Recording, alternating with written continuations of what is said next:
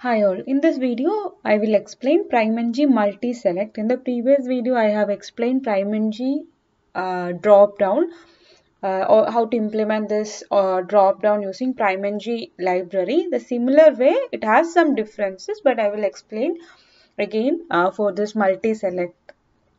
Okay, so we'll go into the code.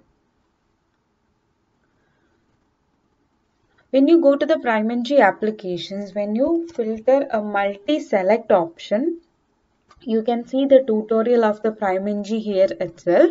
So for implementing a PrimeNG for implementing this multi-select dropdown inside the PrimeNG, you have to use Angular CDK. It is same in case of dropdown as well. So make sure while installing PrimeNG, you have already installed Angular CDK. How to make sure that is, go to your project and go to package.json. So inside that, make sure Angular CDK has been already installed. Okay, that is the first step.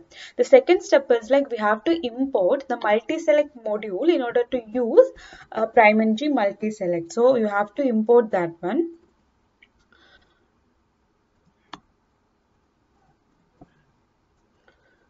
So it should be imported inside a module, Angular module. So if you have the main module as the app.module.ts, you can import there. Then it will be available in the all the components. But if you are using a lazy loading, or if you have using different module instead of app.module.ts, make sure wherever you are planning to use this multi-select PrimeNG dropdown, you should import that PrimeNG multi-select module there only. Okay, so here I don't have any other component or any other module actually, so I am going to import here directly itself.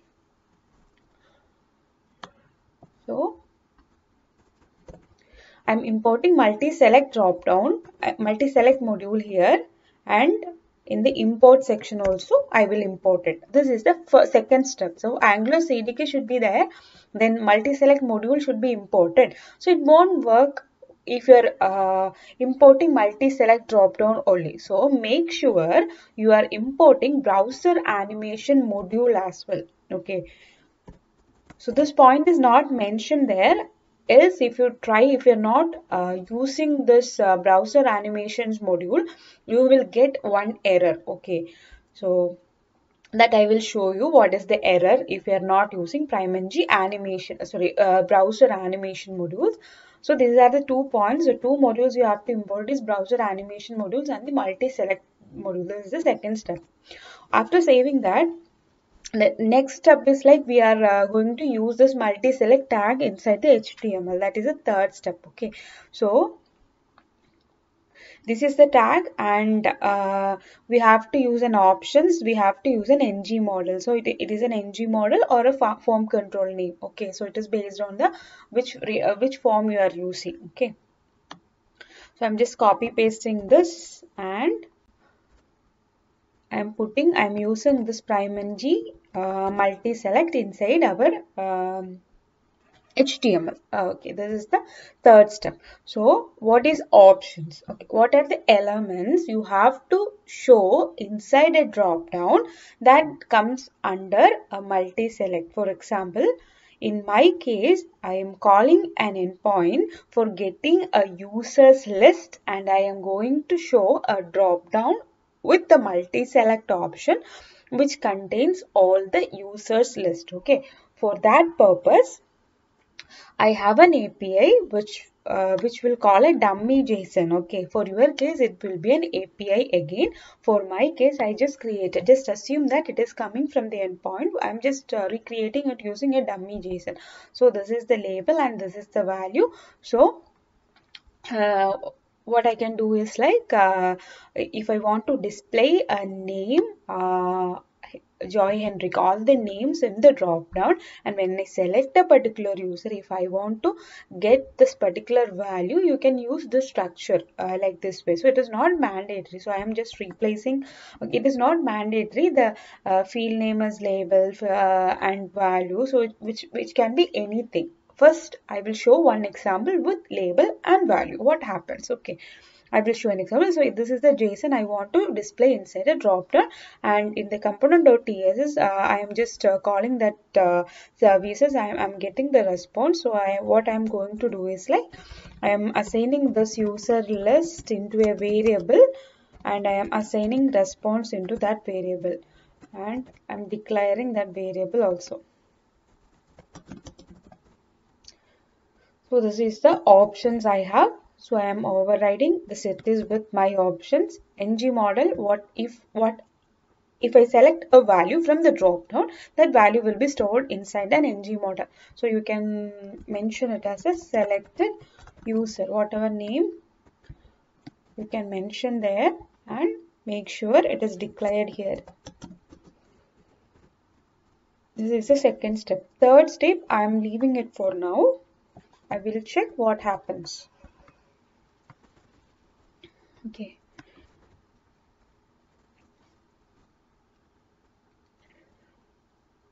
We can make sure all the details details is displaying here. Okay, so you can see all the options from the endpoint. My endpoint, it is showing here, and if I select some value should be stored in the selected user. So for showing purpose, I am just displaying here selected user JSON. Save. So it will be an empty. So it should be actually an array. So I am just making this instead of an empty. Since this is a multi-select, if I select something, it should be pushed to this array. That is happening.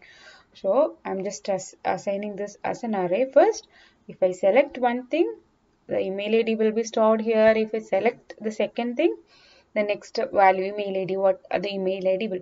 How this is happening, how it will identify multi-select dropdown, how it will be identify that, okay, the name should be shown as a label. When I select it, email ID should be shown as a value. How it will be automatically identified. Okay, this is based on the JSON.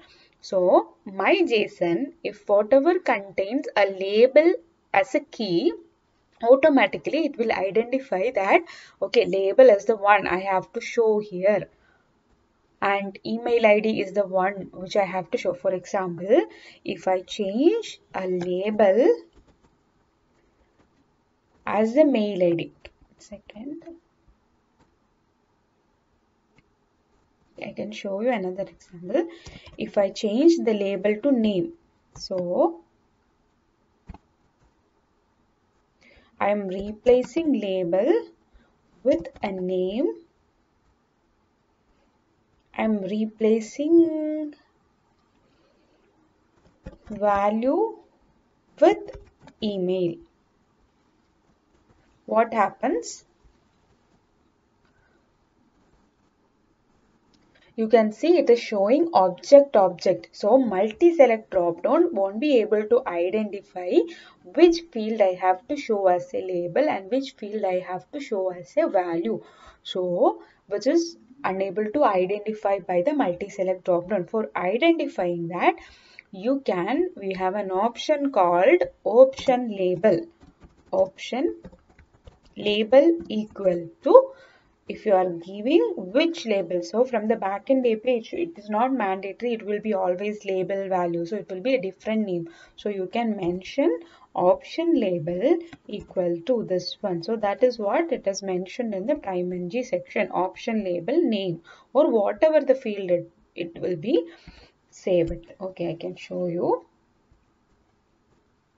Now it is identifying this is the field I have to select it.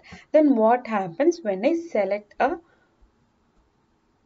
values? What happening? It will show the whole object. So whatever value, it is unable to identify what is the value I have to show. So what it is doing is like when I select one option, it will return all this data inside the selected user array. So if you need only the email ID, there is again another option called option value equal to. Then you can mention email. Then you can see whatever I am selecting, it will be like this, email ID is already pushing into that array. So it is an option label and option value. You can specifically mention, based on that it will work. Okay. Then you can see this is one option, and by default it is not showing anything. So if that is the case, you can mention a placeholder as well.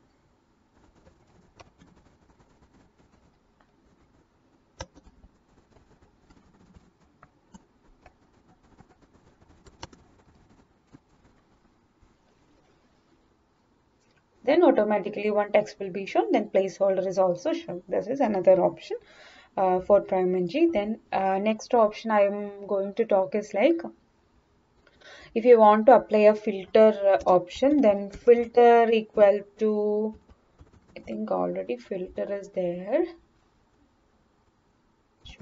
Okay, automatically the filter is already automatically work inside this multi-select dropdown, so we don't have to specifically mention the filter. Sorry for that. Okay, then next point is like, if you want to make this as a chip means, I can show you an example. So this is the by default template, so it will be automatically come with the comma separated. So it is something like, if you want to make with some designs and a chip like structure, what you can do is like, we are giving a display option is equal to chip. So if you are giving display equal to chip, and if you save it,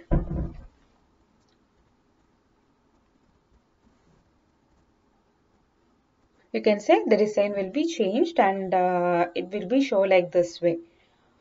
Okay, the next thing I am going to show is like, if you want, this is like the length of it is getting increasing, the size of the input is getting increasing if you are adding more multiple elements. Okay, so if you want after two elements you want to show dot dot dot, or if you are mentioning some message or something like that, we have an option called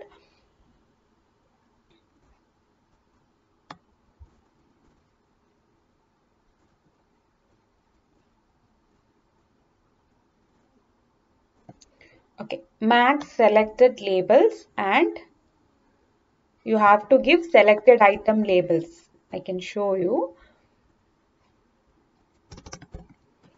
So max I am just changing to 2. After 2 elements has been selected, show this error message, show this message, something like that. Okay. So what happens? If I select 2 items, and after if I am selecting it, okay, I think it won't work for a chip. Sorry for that. Won't work for a chip actually.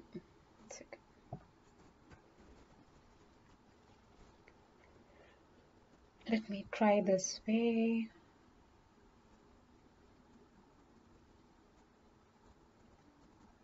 You can see after the third items has been selected, it will become 3 items selected. Okay, so this message will be shown after some time. So we have a lot of options are available here. So if you go through, so for example, if you want to change the template, okay, template means if you want to change the design and all, we have an option called advanced with the filtering option. So if you want to give an image, then text, and when you select also, that image with text should be shown. So we have a lot of virtual scroll option is available. So when you go through this tutorial, it will be all it explained in very detail, and if you want to disable some of the fields also, it is possible via this. So it is everything has been mentioned here.